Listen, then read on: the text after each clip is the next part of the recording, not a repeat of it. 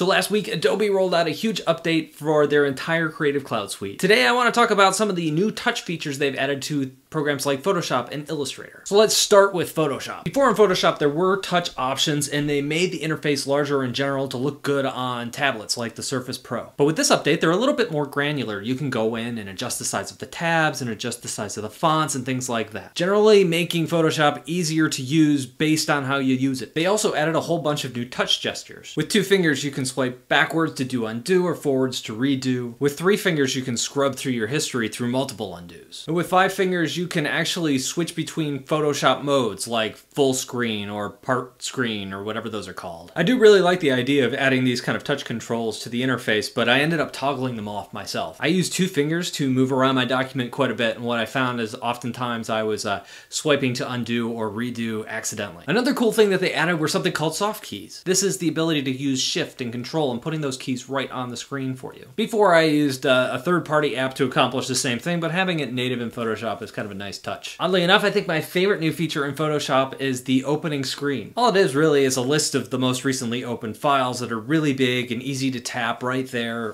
for me to use. Considering the first thing I do when I open Photoshop anyway is to go File, Recently Opened Documents, just putting them right there in front of me.